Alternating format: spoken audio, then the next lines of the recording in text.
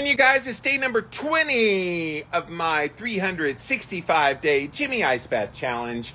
Yet again, we are right here staring cold, hard ice right in the face. I'm about to put my body inside a whole bunch of this stuff in a daily ice bath. If you've been following along, I've been going into the Morozco Forge. That's what this nice little fancy tank is. Let's see what the temp is today. 32 point. Oh, that's funny. It's moving as I'm talking. I was about to do the 32 point and it started moving. I think it says 32.8 degrees. It was moving a little bit when I first opened it up. So 32.8 degrees today in the ice bath. I'm doing these ice baths for 5 minutes a day all throughout 2022. So if you're just joining in, you haven't seen me get in the ice bath before, and you really want to learn more about the ice baths, I've actually been doing daily videos. So here on Instagram Live, we go live right at around 5 o'clock. I went a little bit early today because I'm anxious. Plus, it's kind of nasty out here. The wind's blowing. You can see where the snow is pretty much melting. And it looks like they've called off the snow that was going to come tomorrow. So my chickens are all over here. See my chickens? They're loving that the weather has finally gotten, because the chickens have literally been cooped up all week with the snow. But so anyway, I'm in 5 minutes a day in this cold water, and a lot of benefits. So go check out the past videos. You can watch them on Instagram. I put them on Facebook. I put them on YouTube. They're everywhere. If you put in the hashtag Jimmy Ice, you should find all of the videos, so you can check it out. And every day I try to focus in on something new about cold thermogenesis. And today I have a really good one that I want to share with you, because a lot of people may go into cold therapy, may go into an ice bath, and they don't have any business going in until they deal with this thing that I'm going to talk about. All right, let's set this thing down, and we will tilt you downward so you can see all the action in the ice. If you guys watch my reels that I make, I usually have this right here and I have words on the screen of what I'm saying. So I really enjoy sharing those parts of this. 5 minutes on the clock, you guys. You guys ready to see me freeze my tushy off here on day number 20? And if you like this content, by the way, click on that little badge thingy down there. There's a little heart thing. If you click on the badge, you can buy a badge and support my work. That would really help me out. All right, guys, 5 minutes on the clock, and here we go.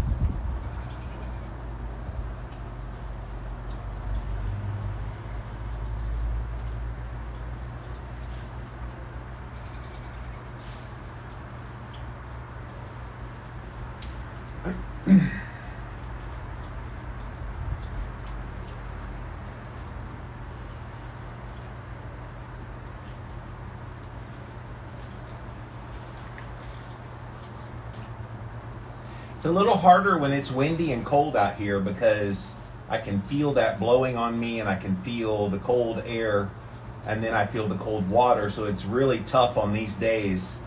So I'm looking forward to when it warms up in the spring and summer and I get out here and it's a little more refreshing to be in warm outside temperature while in the cold water, but we deal with it in the winter. Okay, so I want to talk about when it's not appropriate to get into an ice bath like this or a cold shower.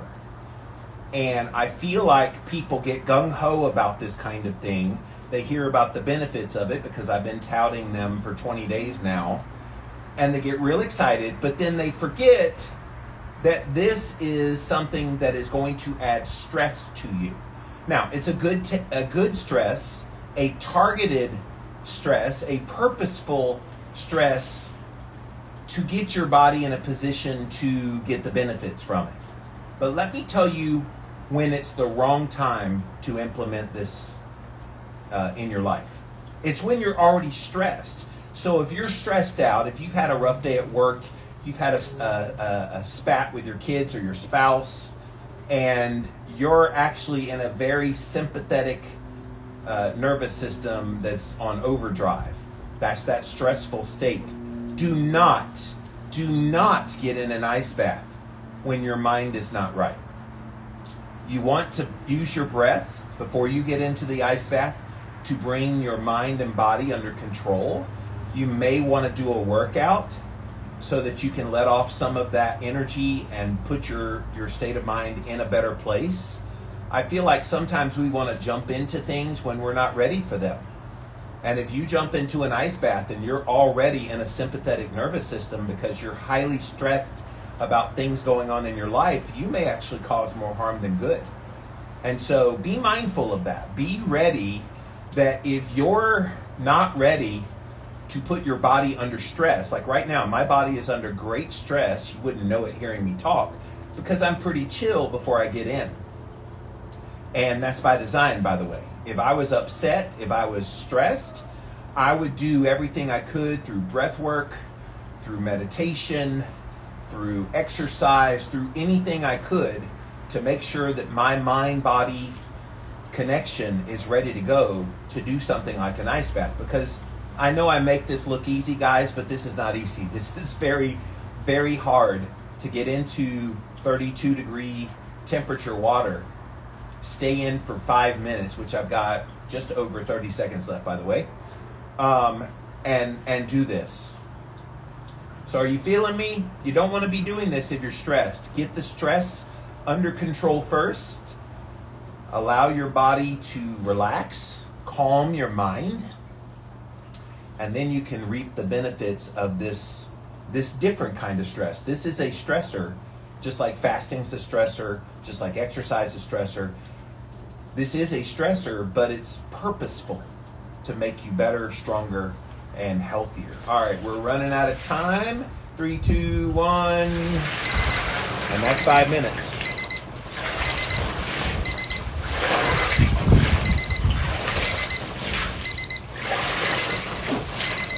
Woo!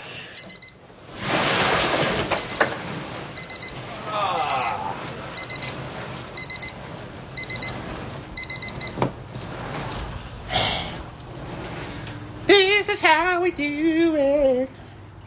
This is how we do it. It's so funny. I try to open that door and my hands are so numb. Every single day that I try to open that, my hands are so numb. I don't feel the handle. And so I try to pull it and it just slips off because I don't know my grip. I can't feel how hard I'm gripping it. So, welcome, guys. Just another day in paradise. Frozen hands. Let it go, let it go. But yes, please, don't do cold therapy when you're in a sympathetic state because you're defeating the purpose. The purpose of cold therapy is not to make you more stressed on top of stress you're already carrying. It's to target stress for a specific reason. And that's what getting in an ice bath does. That's what getting in a sauna does. That's what doing an exercise program does. That's what fasting does. All of these things that are stressors, yes, but you don't do those things, any of those things that I just mentioned. You don't do any of them, including the ice bath, when you're in already a stressed state. People often talk about, fasting. I started fasting, but I was so hungry and I can't understand why. I'm like, well, is there something going on in your life? Are you stressed? Oh yeah, the kids are going crazy and my boss is driving me crazy at work. I'm like, there it is. You've already got stress in your life. You're adding a new stressor on top of that by adding in the fasting. And so it's not going to be great. So if you had a tough day at work, you don't come home and go right into a cold shower or an ice bath, because you need to deal with some of that stuff, both mentally and physically, through breathing, through meditation, through workout, whatever you got to do to deal with that. All right, let me scroll back to the top, see what you guys had to say as I was in the tub. Bulletproof Coconut says, how did the hard ketones feel? Do you think one can would be enough to skip a meal? So yeah, the other day I, on camera, had a thing, and I'm going to be airing that on my podcast in a couple weeks, by the way. Frank Yosa from Hard Ketones. Yeah, I mean, I got a buzz from taking 2 of them. I actually felt a little bit of something after one. And yeah, I did not eat after having that. So, yeah, I mean, it wasn't bad. It wasn't the best tasting in the world for me personally, but I'm also a hyper taster, and so I taste all the little everything. And but as an experiment, it was fun. I've still got 2 more cans, and yeah, that was fun. He says, "Go Jimmy, miss your walk and talks." Yeah, look, I would love to be doing the walk and talks again, by the way, you guys, which is why these ice baths have become kind of a proxy for some of the things I was doing with the walk and talk. My toes are still not right. I can show you what they look like. They're still very frozen, so. But these 2 toes still have pretty major inflammation on them. And so they have to, and I haven't worn shoes on my feet since I cut my toes on day 6. So that was 2 weeks ago. So they're not totally healed yet. I mean, they're much better than they were, but I'm still putting ointment on them, and I'm still bandaging them every single day, trying to get them to be better. I do let them breathe for a little while openly, but I still feel them throb when I'm sleeping. So that cut was really deep. But trust me, I want to get back to the walk and talks. Number one, I'm missing the walks, but I haven't been able to walk in shoes since that incident. So, but thank you. I miss you guys there too.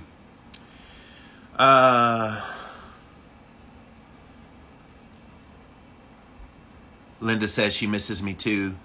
Thank you for that. Cherish says, yes, I made it. Parkman says, yo, Jimmy. Debbie says, Jimmy, yesterday after your video, I did what you said. After my warm shower, I turned halfway down to cold for a minute, and then I blasted to full cold for another minute over my head, and now I'm hooked. See? It worked. So yesterday, Debbie was talking about, I think it was you, Debbie, that you put the cold like right on your head at the coldest temperature, and you started, I think you were the one that said maybe you got a headache from it, and it was too much, or maybe it was too shocking. So, but yeah, incrementally work your way down, let it kind of go at a warmer, and then slowly bring it down, and the adaptation is good. And it feels good, right? When you finally get that buzz feeling, so to speak, after being under the cold water. I have it right now, actually, having come out of that. At the very end, you see me kind of pour it over my head and then rub my face with it. That's why, because you kind of have this real sense of relaxation. Now, if I'd gotten into that and been very stressed, I would not have the same relaxation. The fact that, yes, that stressed me, but because I went into it not in a stressful state, that stress actually turns into a good stress that is now benefiting me now that I'm out of it. And it's going to benefit me later with really good sleep. Cherish says, what techniques do you use to reduce stress? So I have lots of things that I do. Most notably in the background back there, you see a massage chair. So that helps to reduce stress for me personally. I also have these little handheld massagers for my muscles. And yeah, so something like this. And then if I have little stresses in the body, I'll just, I'm going to get started with it and I'm not going to stop. But I'll just like rub it over the different muscles, anything that hurts on the body, any tension that you feel. That's really nice. Yeah, like I said, if I get started on this, I won't stop. So, and it's on my knee now. Okay, I'm gonna stop. Something else that's really effective for stress. It's going to look stupid if you've never heard of this before, but there is this thing, Cherish, called tapping. So you literally just tap. Just tap on different parts of your body. You can start with your head and on your face. Just tap, and then tap on your arms. I know it looks stupid if you've never done this before, but I promise you, tapping is a thing. Go look it up. And what you're doing is you're basically giving little shocks to your body, and it releases tension when you do that. So that's called tapping. And then obviously you could work out. That gives you a little bit of a high too, or go take a saunter outside if it's not crazy raining like it is here. Deep breathing exercises. I love the 4-7-8, where you breathe in for 4 seconds, hold it for 7 seconds, and then breathe out for 8 seconds. Do that 3 or 4 times. That also is a nice relaxation technique. Meditation, yoga, whatever floats your boat. Getting in a sauna, and all those things will help to calm you down when you're stressed. Yes, it was refreshing, gave me energy. Excellent, Debbie. I love it. I love it.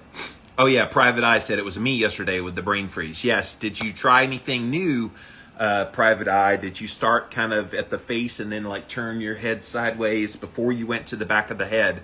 I would love to know how that went for you. But yeah, you guys, day 20. I've been at this 20 days now. Tomorrow will be 3 weeks that I've been doing this. And I have loved it. The benefits that I have gotten.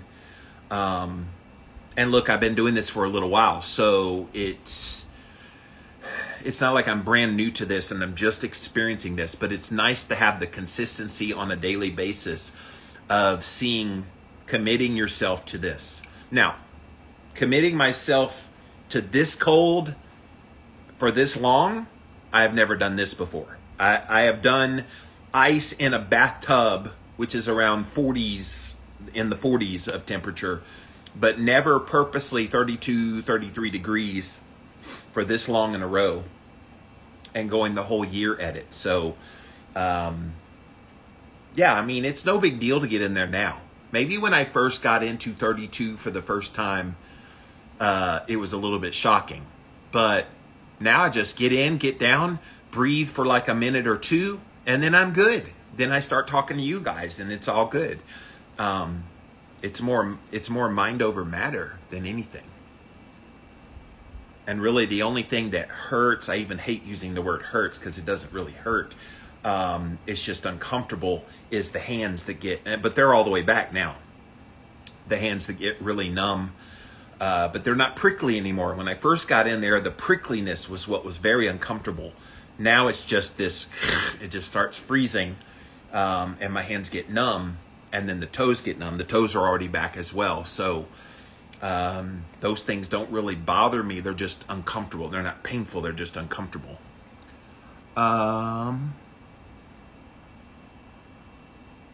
Private Eye says it was better when she did her face first. Good. Yeah, so just work your way up, you guys. This is not a race to see who can get to the coldest temperature for the longest period of time. It's not really about that. It's about just being consistent with getting in the cold therapy. Create a consistent pattern and then add 2 things as you progress. So when I first started, it was warm water. And then I was consistent with the warm water and at the end of my showers. And then I would go to cooler water and then the coldest water. And then after that, once I got in the coldest water and I found myself taking 1 hour cold showers, I was like, okay, I need to progress to ice in a bathtub.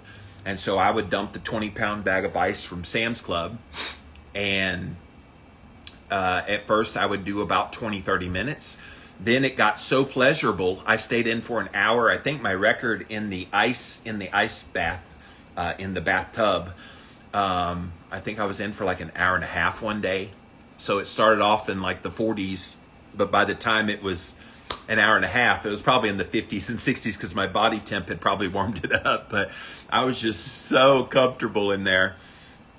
So when I decided to get the Morozco Forge and knew I could control the temperature, that it was going to be a good thing. So, and it has been. Look, 5 minutes, I can do the 5 minutes, and I know I make it look really easy to do the 5 minutes, but I literally fight that whole 5 minutes. So I want to get to the point that I can be in the Morozco Forge. And if I wasn't talking to you guys, you guys definitely help me pass the time when I'm in that tank. You give me the first minute and a half to catch my breath. Once I'm breathing and I'm calm, then I can talk to you for about 3.5, 4 minutes. And that helps the time pass by. One of these days during this 365-day challenge, I am going to push myself to go a little longer than 5. I'm not sure when yet. I want to make sure I'm not there yet. I couldn't possibly do it right now.